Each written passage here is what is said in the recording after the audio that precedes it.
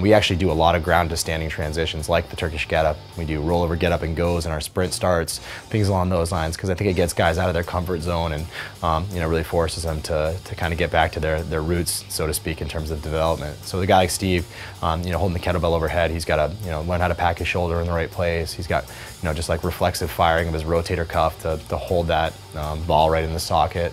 It's a great core stability challenge anytime you hold a weight overhead. So that's, as you can see, it's pretty active mobility. He goes through a pretty extensive range of motion to do it, and it's also a good chance for you to kind of see where his asymmetries be and give him a chance to kind of work through them. You want to keep the reps down, nothing over 3 per side is a general rule of thumb, and we'll do higher reps on some progressions if we do like a half get up or something like that.